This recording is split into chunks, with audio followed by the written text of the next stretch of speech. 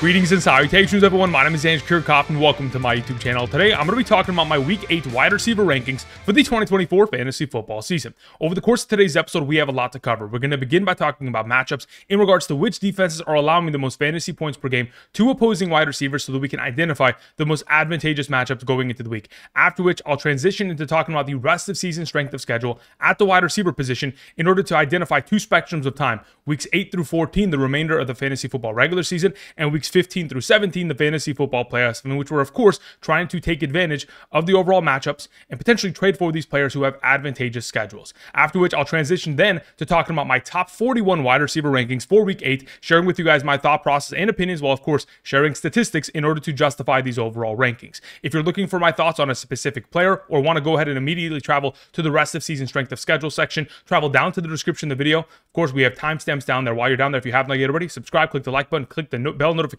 button, because of course we are live streaming every single day on this channel. Tonight, starting around 7 p.m. PST, I will be live streaming here on the channel. So if you have any questions, be sure to swing on by. Also, while you're down there in the description, before we get into today's content, a reminder: if you guys haven't checked out Underdog at this current moment in time, if you sign up using code Andrew today and make a first-time deposit minimum of $10, not only are you going to be able to claim the first-time deposit offer, potentially tail some of the picks that we've gone ahead and shared over the course of the week. Yesterday's pick in regards to the NBA tip-off already hit, but you're going to get my rankings also every single Sunday morning from my email directly to yours for the remainder of the season. These are by position, by tier, half PPR, full PPR, all-encompassing rankings, including flex. So for those of you interested, take advantage of the opportunity by checking out the right side of the screen. That map will determine your eligibility based on your current location. If you are not eligible, or if you've used the code in the past, you can also find the rankings via the Patreon link also down in the description. Thank you very much. And of course, you can go ahead and take advantage of the Wembanyama play tonight if you are a new customer and you sign up today. Thank you very much. Okay, so let's go ahead and begin by talking about the Week 8,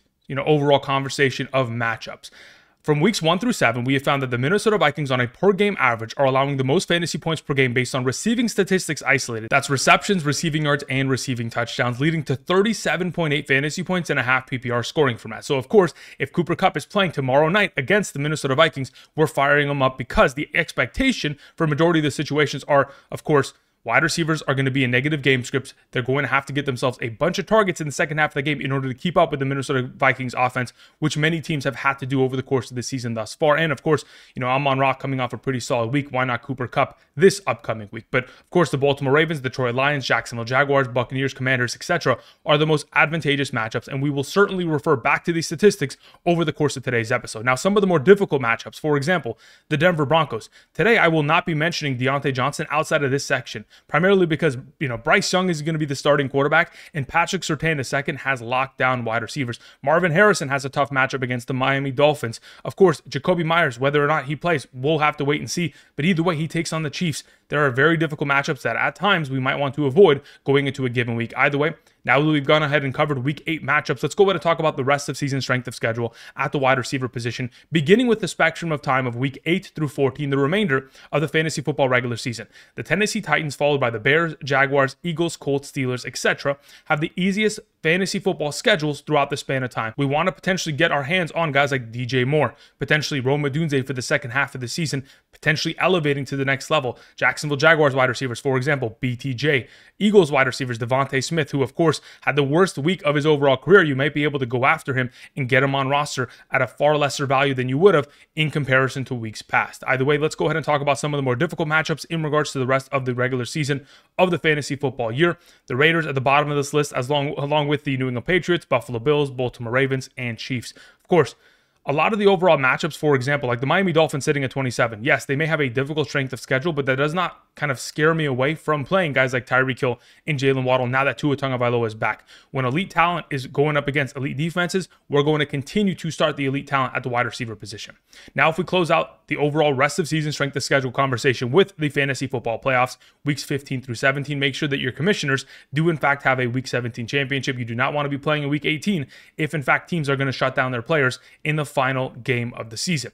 But of course, the Chicago Bears, Green Bay Packers, New York Giants, Las Vegas Raiders, Carolina Panthers, with the most advantageous schedule throughout those overall periods. Again, the Chicago Bears have 3 potential shootouts in the final 3 games of the season, in which they may be potentially, vying for a playoff position against division rivals like the Minnesota Vikings, Detroit Lions, and of course, an NFC rival in the Seattle Seahawks. Should be exciting matchups, but either way, just wanted to go ahead and present these statistics along with some of the more difficult matchups throughout this span of time in order to give you guys the indication as to which players you might want to potentially prepare to go ahead and trade for in the coming weeks. With this all covered, let's go ahead and let's talk about my top 41 wide receiver rankings. Beginning with our number one for this week, it is Justin Jefferson, who takes on the Los Angeles Rams on Thursday Night Football. Justin Jefferson, in 5 of the last 6 games that he has played, he has scored 1 receiving touchdown minimum. As long as that continues to be the streak of success, he's continuing to get himself a high volume of targets for his overall situation, especially considering the Minnesota Vikings offense is running the ball far more than they did last season throughout this overall span of time. Of course, they were far more committed to the pass last season because they were in far more negative game scripts in comparison to where they're currently at. But either way,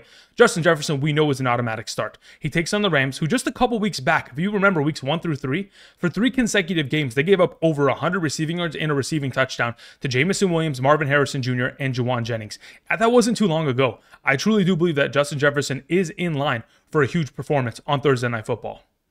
Number 2, we have A.J. Brown, who has been playing out of his mind when healthy. In the last 3 healthy consecutive games, 5 receptions minimum, 89 receiving yards minimum, and 1 touchdown minimum per game. Over the course of this season thus far, as long as he's healthy, he's an automatic start, and he continues to get opportunities within the deep ball game, 20 or more yards down the field, which of course he's coming down with all of those receptions. They take on the Bengals this week, which is a middle-of-the-line matchup, averaging nearly 26.56 fantasy points allowed to opposing wide receivers. Most recently, we just saw Tillman go for 8 catches, 81. Flowers, 7 for 111. Even in that same game, Rashad Bateman, 4 for 58 and a touchdown.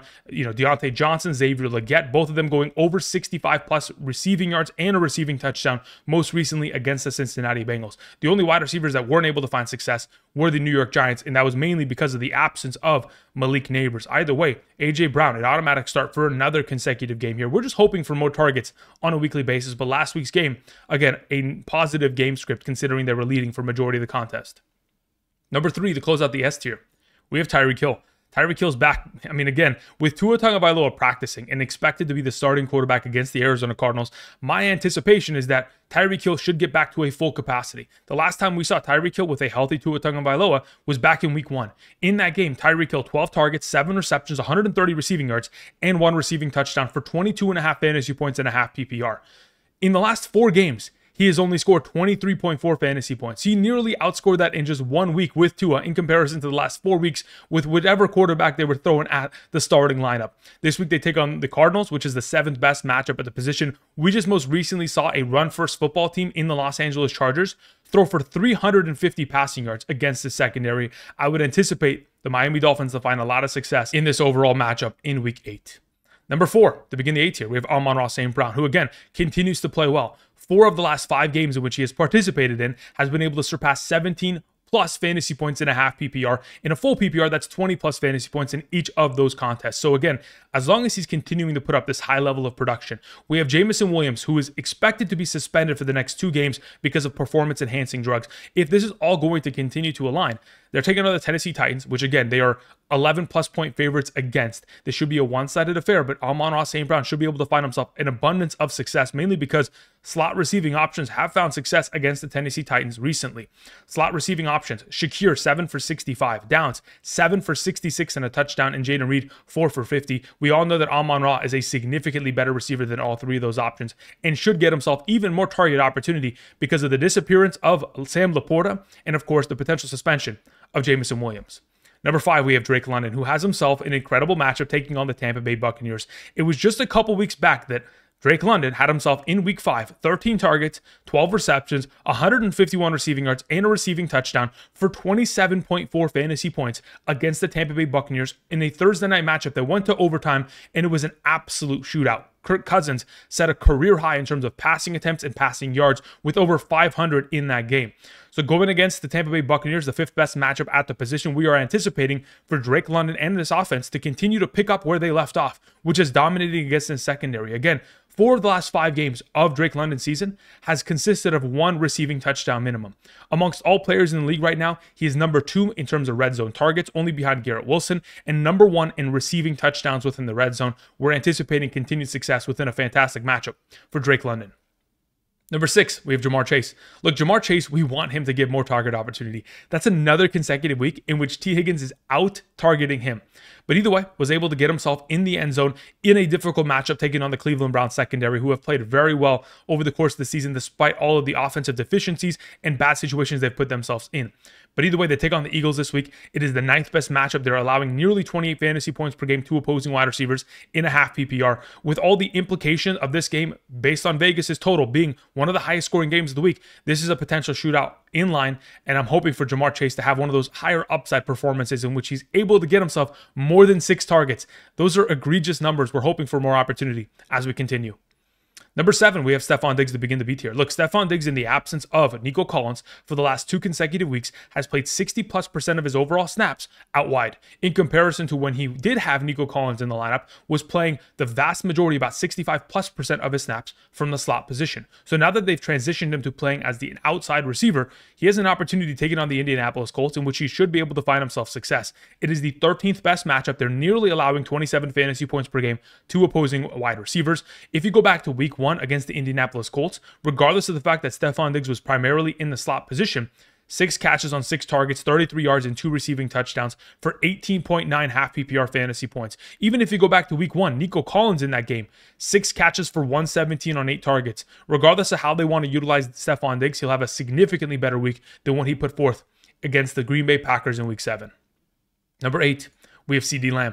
Look, my only concern is if, in fact, the San Francisco 49ers defense really shows up, they can make it extremely difficult on CeeDee Lamb to find success. I mean, the last time we saw CeeDee Lamb against the Detroit Lions, which is an advantageous matchup, was given 14 targets that only led to 7 receptions and 89 receiving yards. Again, still a solid week for half PPR and full PPR purposes, but the last time he took on the San Francisco 49ers, this entire offense got shut down. And I'm worried about another situation here in which it could take place. But hopefully the negative game script is going to lead to double-digit targets more often and for the continuation of the season.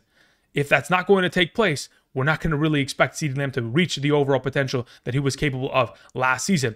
We're just hoping for, of course, this offense coming off of the bye week to be prepared and looking in the direction of the number 1 wide receiver more often than they have in weeks past. Number 9, we have Jayden Reed.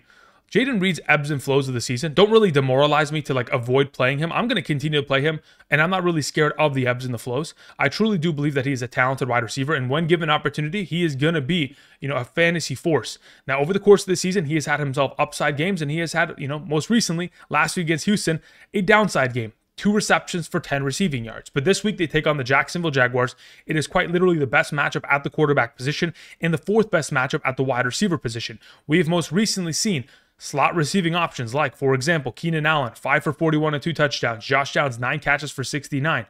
Khalil Shakir, 6 catches for 72 and a touchdown. Stefon Diggs dominated against them. Even though Demario Douglas couldn't put together a great performance because of his illness, even in that second half, KJ Osborne out of the slot position scored a receiving touchdown against the secondary. The Jacksonville Jaguars primarily run man coverage. Jayden Reed should find himself a lot of success within the slot receiving position. Number 10, we have Malik Nabers. Look, the fact of the matter is we know that Malik Nabers is capable of the upside of 20+ points per week easily. He has demonstrated that over the course of the season when given ample opportunity. But unfortunately, because of the offensive line issues with the New York Giants last week, Daniel Jones getting sacked 7 times, it is an issue in which, of course, Daniel Jones is fighting to stay alive in the pocket while, of course, trying to keep his eyes down the field, which is very difficult to accomplish. Either way, if they're able to double team TJ Watt for majority of this game, Malik Nabers should eventually find himself open and be given double-digit targets. And when that does take place, I would expect him to continue to be fantasy relevant. It's just a matter of giving Daniel Jones the proper time he requires in order to get the ball down the field to one of the most talented wide receivers in the league. Number 11. Speaking of this Giants versus Pittsburgh Steelers game, George Pickens played absolutely out of his mind with a quarterback swap. Last week, amongst all wide receivers, number 2 in terms of total air yards. He was able to accomplish 9 targets, 5 catches, 111 receiving yards, and a receiving touchdown against the New York Jets of all defenses. But hey, you give him a capable passing quarterback in the form of Russell Wilson in comparison to what he has had last season and thus far this season. And of course, the upside is going to allow him to finally cook. And that's exactly what he was able to accomplish, even against a monster secondary against Sauce Gardner and the New York Jets. This week, they take on the Giants, which, again, wide receivers against the Giants have found themselves in abundance of success.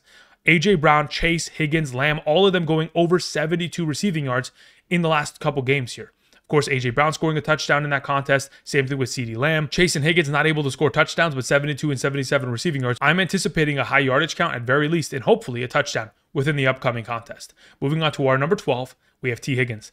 Again, like I mentioned earlier with Ja'Marr Chase, T. Higgins continues to out-target him. That's 4 consecutive weeks in which T. Higgins has out-targeted him. And this most recent week, of course, coming down with a touchdown again and outscoring Ja'Marr Chase in terms of fantasy point production. 4 receptions, 82 and a touchdown. And as long as he continues to face number 2 cornerbacks for the remainder of the season, he will continue to find success. They take on the Eagles this week, which of course is the 9th best matchup at the position. We're anticipating continued success for T. Higgins based on the volume of opportunity, the expected shootout between these two teams, and of course, the fact that he's taking on lighter coverage in comparison to Chase, who is pulling double coverage nearly every down. Number 13, we have Cooper Kupp.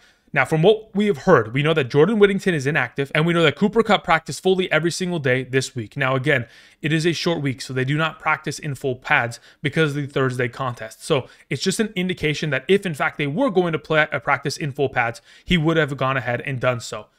Either way, we know that there's a lot of rumors regarding Cooper Kupp, the potential trade, all that kind of jazz.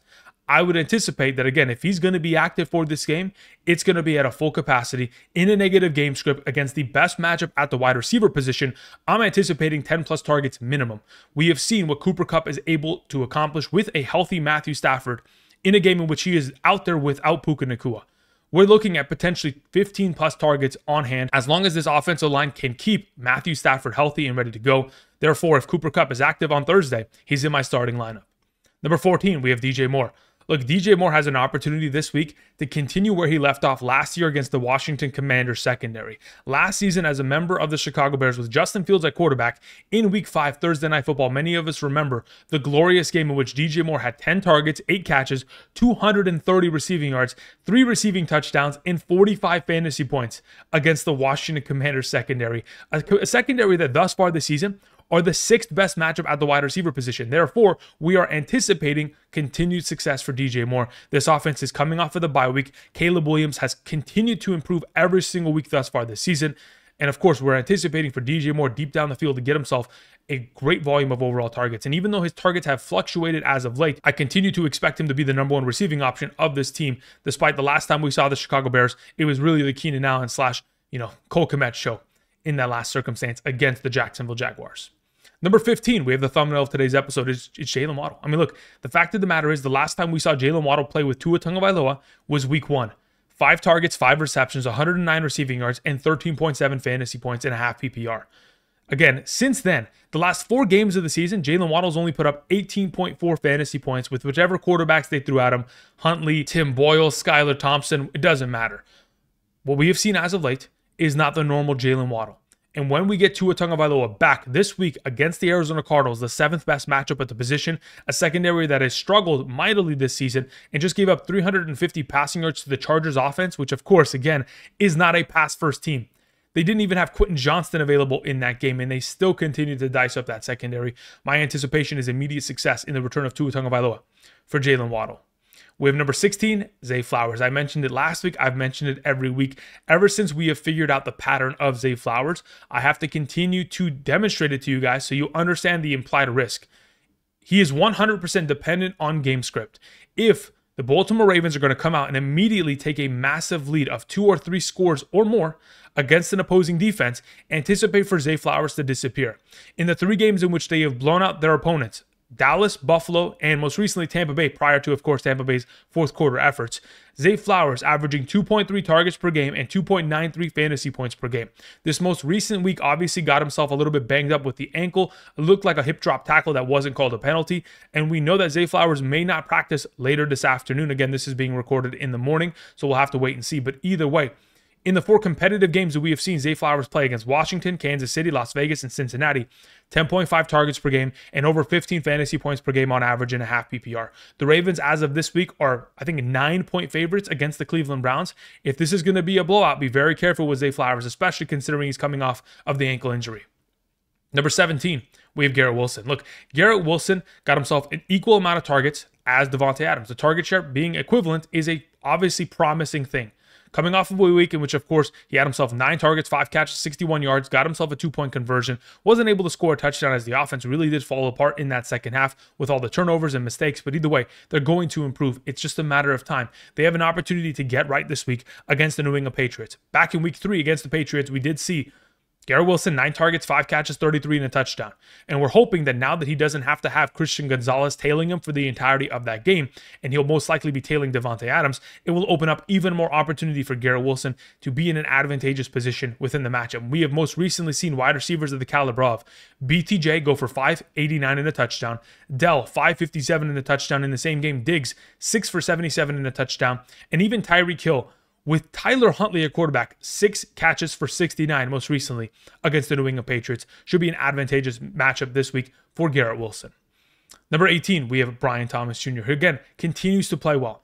Now, this upcoming week, we are anticipating a negative game script. And every single week for the remainder of the season, unless they are playing against the New England Patriots every week, it should continue to be a negative game script for the Jacksonville Jaguars offense. That means more passing attempts and potentially more opportunities in the direction of Brian Thomas Jr., who, of course, over the course of the last 2 games, in terms of overall opportunities of targets, has dipped relatively lower than we are comfortable. 5 targets is not enough. We need to see him get 8 to 9 targets every single game minimum, and hopefully that is going to be the case. But again, when you take on the secondary of the Green Bay Packers, do not expect much, because mainly Jair Alexander, when he is active, this secondary is elite. They are forcing turnovers. They are stopping wide receivers. They shut down Tank Dell and Stefon Diggs entirely last week and really forced CJ Stroud to struggle. So if in fact, we throw a guy like Trevor Lawrence into that blender, it could be trouble. But let's just hope that the opportunity is going to be there and his talent is going to be able to kind of surpass the overall coverage that he'll see for the week. Number 19, we have Davante Adams. Again, taking on the New England Patriots. I do anticipate him to see Christian Gonzalez for the majority of this game, but either way, very similar to Garrett Wilson, got himself 9 total targets of opportunity. That is ample opportunity that going forward, once he's able to catch the vast majority of them, he will continue to be fantasy relevant. Again, like I mentioned just moments ago in regards to Garrett Wilson, the New England Patriots most recently have given up 5 catches for 89 and a touchdown to BTJ, 5 for 57 and a touchdown to Tank Dell, 6 for 77 and a touchdown to Stefon Diggs in that same game. And most recently, even with Tyler Huntley at quarterback, Tyreek Hill still had 6 catches for 69. I would anticipate that there is a baseline level of opportunity and upside for Davante Adams in this circumstance to get himself probably 6+ catches for 70+ receiving yards. If he's able to score a touchdown, we're in the overall upside potential of his performance. Number 20, we have Darnell Mooney. Look, Darnell Mooney taking on the Tampa Bay Buccaneers is something that we want to do because we have recently seen him back in week 5 dominate. 16 targets, 9 receptions, 105 receiving yards, and 2 receiving touchdowns for 27 fantasy points. Set career highs in a lot of his overall numbers. So considering the fact that the Buccaneers are a top 5 matchup at the wide receiver position, we have seen wide receivers, even just most recently on Monday Night Football, Rashad Bateman go for a huge game. There is a lot of potential for upside. I mean, Lamar Jackson just threw 5 touchdowns against that secondary. Kirk Cousins could very easily pick up where he left off with Darnell Mooney and continue to dominate, even though Darnell Mooney has been relatively quiet for the last 2 games. Number 21, we have Tank Dell, who's coming off of a week in which he had 0 receptions on 4 targets. A lot of those overall passes thrown into the ground by CJ Stroud, but this week has an opportunity to bounce back against the division rival in the Indianapolis Colts. Most recently, back in week 1, Tank Dell taking on the Colts had himself relatively solid opportunity. Had 105 air yards in that week, 7 targets leading to 3 receptions and 40 receiving yards for only 7.4 fantasy points. Of course, had himself 19 rushing yards as well in that game. But in that same game, Nico Collins, 6 catches on 8 targets for 117, was able to take advantage of the deep ball, and that's hopefully where we're going to see Tank Dell live within this week, especially considering they gave him 105+ yards of air yardage in that game in week 1 against the Colts. We would anticipate for him to continue to pick up in that overall conversation, especially considering in 2023 against the Colts in week 2, Tank Dell had himself a week of 7 catches on 10 targets for 72 and a touchdown, nearly 17 fantasy points, which hopefully is going to be somewhere of his overall potential within the given week. Number 22, we have Amari Cooper. Despite the fact that Amari Cooper only played 35% of the offensive snaps in week 7, was still able to be fantasy relevant. When he ran his overall routes, he was targeted 26% of the routes that he ran, which again is an incredibly high number, especially with the first week of participation with this offense. As they continue and he builds a rapport with Josh Allen, it's only going to continue to get better. They take on the Seattle Seahawks, who have struggled mightily against opposing wide receivers as of late. Detroit, 186 and 2 touchdowns from their wide receivers. The Giants, 158 and 2 touchdowns. San Francisco, 166 and a touchdown. Atlanta, 132 and a touchdown. Of course, majority of that accomplished by Drake London. But wide receivers finding themselves a lot of success. Are there a lot of mouths to feed within the offense for the Buffalo Bills? Absolutely. But I do anticipate Amari Cooper to find himself as the number 1 in that overall conversation sooner rather than later. Number 23, we have DeVonta Smith. Look, DeVonta Smith is coming off of quite literally the worst week he could possibly have throughout his entire career. But what we know about Nick Sirianni as a head coach, whenever he has a premier player on his team that does not show up within a given week, it's often I'm going to address that and I'm going to get them involved the week after. Whether it was A.J. Brown last season, where he had that poor early start to the season, and then he had a 5-game streak of over 125 receiving yards, monster performances. Even last season, week 1, DeAndre Swift, Dallas Goedert, the following week after they weren't given much utilization, had themselves a huge upside of performance. So I'm anticipating DeVonta Smith to get himself back into the conversation based on Nick Sirianni and his coaching style within getting his top guys the ball on an often basis. On top of that, Dallas Goedert is expected to potentially miss another week here with a hamstring injury. And considering, yes, this is a difficult matchup against the Cincinnati Bengals nickel cornerback, Mike Hilton, we are still thinking, of course, DeVonta Smith will be a lesser option, but still will be given significantly better opportunity than 2 targets for 1 reception and -2 receiving yards. Number 24, we have Terry McLaurin. I'd like to warn you all. First and foremost, Terry McLaurin may not have Jayden Daniels, and additionally may not have a potential good enough quarterback to take on Jalen Johnson, even though Marcus Mariota and him were able to connect for 5 receptions and 95 receiving yards last week against the Carolina Panthers. Because Jalen Johnson, the #1 cornerback of the Chicago Bears, not only has he been on a bye week and the rest of his, secondary members are going to get healthy and back within the overall lineup, but he has shut down wide receivers like BTJ, 3 for 27 yards, Deontay Johnson, 3 for 23, and Michael Pittman, 4 for 36. We may see Terry McLaurin disappear within the upcoming week, so be very careful whether or not you play him in the upcoming matchup. Number 25 to close out the E tier, we have Romeo Doubs. Look, Romeo Doubs, the squeaky wheel gets the oil. And once he complained all those weeks ago, he has only been a dominant force since. 2 weeks back, scored 2 touchdowns. Most recently, 10 targets, 8 catches, 94 in fantasy football. That is incredible numbers, and now has an opportunity of taking on the 4th best matchup at the wide receiver position as Jordan Love takes on the easiest matchup at the quarterback position. I'm anticipating a lot of success for Romeo Doubs within the upcoming matchup as the Jacksonville Jaguars are primarily playing man coverage and cannot stop opposing wide receivers. Number 26, we have Chris Olave. Okay, so obviously we know that Rashid Shaheed is out for the season. But earlier today, before I even recorded this video, we had information revealed that Alvin Kamara has been dealing with a broken rib and a broken hand this season. That is exactly what I read within the overall transcript from the overall interview that we saw earlier today in regards to Alvin Kamara. Obviously, he was given a 2-year extension yesterday, but my goodness, maybe Alvin Kamara missed his time. And if that's going to take place, who's going to be the most relevant offensive option? Well, of course, Chris Olave. Coming off of the concussion protocol with Spencer Rattler, or whoever is going to be the starting quarterback, it would be a funnel target system towards Olave as there is no one else to potentially rely upon. They take on the Los Angeles Chargers secondary, who are missing their primary cornerbacks due to injury. We are going to hope that the opportunity share is enough and accurate enough to be able to get Chris Olave within the top 36 conversation. Number 27, we have Ricky Pearsall. So we know that Deebo Samuel is dealing with pneumonia. Yesterday, we were given information that Deebo Samuel was released from the hospital, but I don't anticipate that Deebo Samuel is going to play this week. Therefore, with Deebo Samuel pneumonia, Ayuk out for the season, Kittle dealing with a foot injury, and Jennings still dealing with a hip injury in which Jennings may not play, this is the Wally Pipp situation in which why I told you guys to go after Ricky Pearsall. He may not be the most talented wide receiver of the group, but he's the healthiest. And when you are given the opportunity to step up against the Dallas Cowboys, primarily playing within the slot position or out wide, it does not matter. When Ricky Pearsall is given the opportunity, if he can take the bull by the horns, he could very easily designate himself as a starter for the remainder of the season based on the next upcoming performances in the absence of Deebo Samuel, potentially George Kittle, and potentially Jawan Jennings within the upcoming matchups. I'm anticipating success in a matchup in which, of course, we have seen Brock Purdy find a lot of success in as of late. Number 28, we have Jackson Smith and Jigba. This is under the assumption that DK Metcalf does not play. Again, you have not seen DK Metcalf mentioned within the overall episode, mainly because earlier today, we were given a designation that he will not practice Wednesday and is not expected to practice Thursday, which again is not a great sign. Dealing with the MCL injury or the sprain is not something that we are taking lightly. Therefore, if DK Metcalf is not going to start this week, Jackson Smith and Jigba would be the number 28. If Metcalf is active, for those of you who have Metcalf on roster, understand that if he's active, you auto start him. That is a given. But the last time we saw JSN without DK Metcalf in the lineup, 2023 Week 7. In that game against the Arizona Cardinals, Jackson Smith and Jigba, 7 targets, 4 catches, 63 and a touchdown. We're hoping that in a negative game script against the Buffalo Bills, a lot of target opportunity will be going in the direction of JSN. Number 29, we have Juwan Jennings. Now, like I mentioned just moments ago in regards to Ricky Pearsall, Juwan Jennings is not anticipated to practice on Wednesday. Therefore, if he's not going to practice Wednesday, maybe not even play this week, he's not going to be in this conversation. But I want to go ahead and throw him into this position because we are not anticipating Debo to play. So if Juwan Jennings and Ricky Pearsall are both going to be out there this week, we would anticipate that both of them can find somewhat level of success to at least be a top 30 wide receiver option this week taking on the Cowboys. Again, I have no clue whether or not he does play. By Friday, we'll get an indication.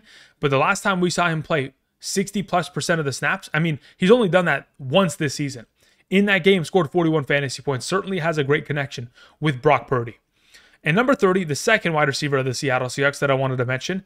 This overall section has pretty much just been San Francisco and Seattle wide receivers. In the absence of DK Metcalf, we would anticipate Tyler Lockett to get himself more opportunity. Surely, I mean, look, he does get himself a steady stream of targets. Over the course of the last 5 games, averaging 9.42 fantasy points per game in a half PPR. Pretty solid production. But in the absence of DK Metcalf, we would anticipate that his solid stream of targets would increase enough to where he could still be a top 30 wide receiver option within the given week.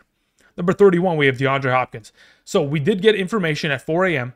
that in fact he was traded to the Kansas City Chiefs and is expected to play against the Las Vegas Raiders. In the same vein in which I talked about Amari Cooper last week and where I had Amari Cooper ranked on Sunday morning throughout our live stream, I'll keep the same overall energy. I don't anticipate him to play very many snaps. I don't anticipate him to learn the entire offense. But he will go out there and he'll get himself a couple targets. If he ends up scoring, fantastic. If he doesn't, again, they're playing the Raiders.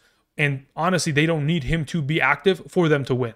So we'll have to wait and see. But again, this is a huge uptick for the potential of Pat Mahomes. And hopefully DeAndre Hopkins still has some gas left in the tank, as he used to be an elite wide receiver and now has an opportunity of playing with the best quarterback he has ever played with in his career. Number 32, we have Marvin Harrison Jr. Taking on the second toughest matchup at the wide receiver position is not fun. Marvin Harrison Jr. has really just become like a glorified version of Jameson Williams. He needs a deep target down the field that leads to a touchdown for him to be fantasy relevant. And unlike Jameson Williams, he does not get opportunity.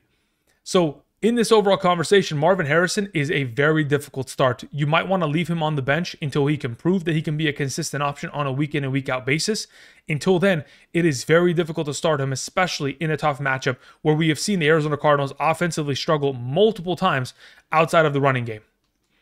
Number 33, we have Jalen McMillan. Another one of these wide receivers that we may have picked up yesterday over waiver wire has an opportunity of the most valuable metric in fantasy football, which is target opportunity. With Evans and Godwin out this week, he should be the number 1 receiving option of this offense outside of potentially Cade Otton or one of the running backs, specifically Rachaad White, within the receiving game. The last time they took on, of course, the Falcons in week 5, it was a shootout that went to overtime. In that game, Baker Mayfield, 180 passing yards, 19 of 24 passing, and 3 passing touchdowns. We'd hope that Jalen McMillan is up for the task on hand and is given enough opportunity to deliver a solid fantasy performance.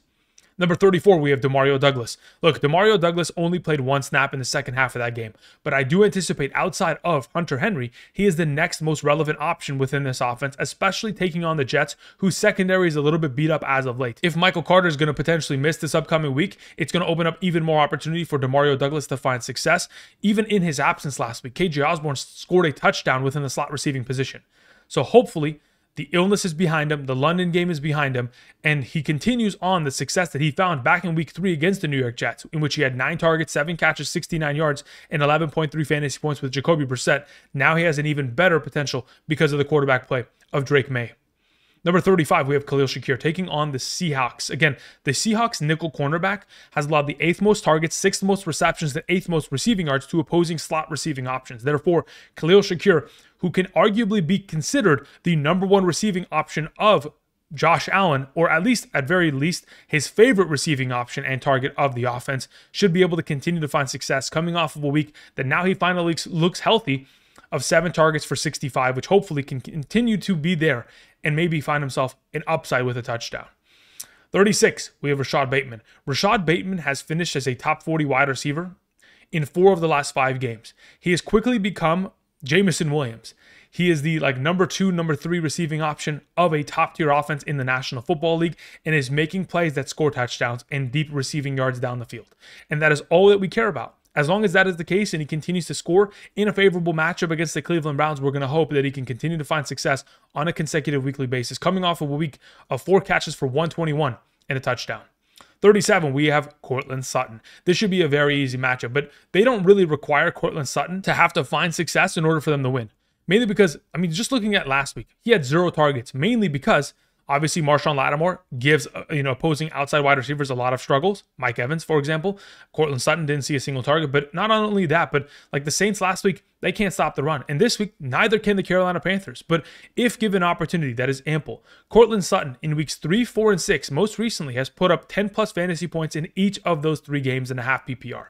So he certainly can be of value, especially taking on a Panthers secondary that cannot stop a soul and have Bryce Young at quarterback this week. Number 38 is Michael Pittman Jr. The entire conversation of the Colts offense revolves around whether or not Anthony Richardson can get the job done. Thus far this season, he has had a 50% passing completion percentage or lower in every single healthy game. And Shane Steichen has come out after the game and said, it's on me. I got to get these wide receivers open, so Anthony Richardson can complete these passes. But I mean, really, Flacco comes in and Michael Pittman Jr. is averaging 12.5 fantasy points per game. Anthony Richardson comes in and Pittman's averaging 5.53 fantasy points per game. It's the quarterback, purely. Luckily, they play against the Houston Texans, who, of course, Anthony Richardson has familiarity against. He played relatively well in week 1 against, relatively well. 9 completions, not a great overall week, but we have seen wide receivers recently, just in the last couple games. Douglas and Boot both scoring a touchdown against that secondary as a member of the New England Patriots offense. And of course, last week, Wicks with a touchdown and Dobbs with 8 catches for 97. Hopefully, Michael Pittman Jr. can have some sort of relevance within the week. Number 39 is Jordan Addison. The fact of the matter is Jordan Addison is pretty much just guaranteed 3 receptions per game. If Hawkinson is to play this week, that makes it a little bit less of an option for Addison. But as the opposite side of Jefferson, he should be given ample opportunity against a lesser cornerback, which hopefully would lead to his overall fantasy success in a game in which they should be dominating for majority of the overall contest against that Rams secondary. Number 40 is Wan'Dale Robinson. In a full PPR, he should be highly ranked in comparison to where he is in this half PPR circumstance, mainly because the receptions that he is getting is at an all-time high. Again, he's continuing to get himself 5+ receptions on a consistent basis with ample opportunity. So the receptions in a PPR will carry him. In a half PPR, a lesser option, even though it is a pretty solid matchup against the nickel cornerback of the Pittsburgh Steelers defense, I would still anticipate that his average depth of target is not high enough to justify him being higher than number 40 in a half PPR. And our final option is our number 41, Xavier Worthy. While DeAndre Hopkins is on the other side of the field potentially pulling coverage, hopefully Xavier Worthy, like he has done thus far this season, scoring 10+ points 50% of the time, could find himself with a potential reception down the field in which maybe he's either able to get the yardage or potentially a touchdown.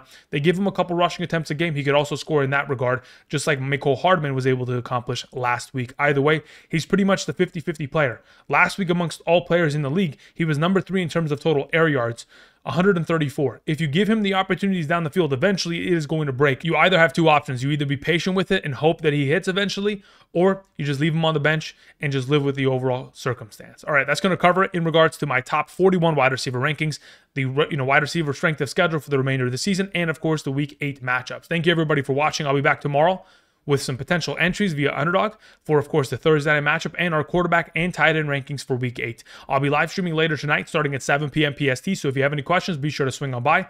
Thank you everybody for watching, and until next time, I'll see you guys. Peace.